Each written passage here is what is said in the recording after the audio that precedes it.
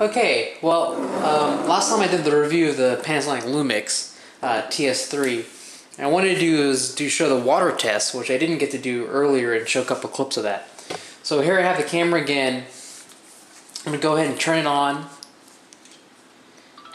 Okay, it's on, and I'm going to go ahead and set it to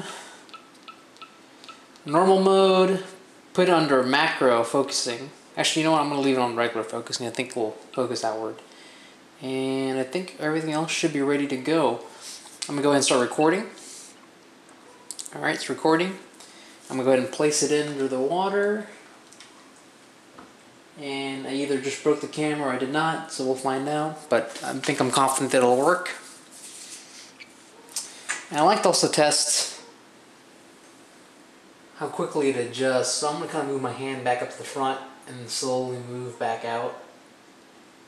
And see how it will adjust underwater, since I can't really stick anything too close to it.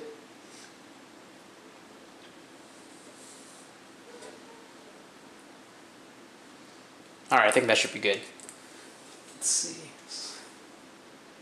Alright, let's pull it out.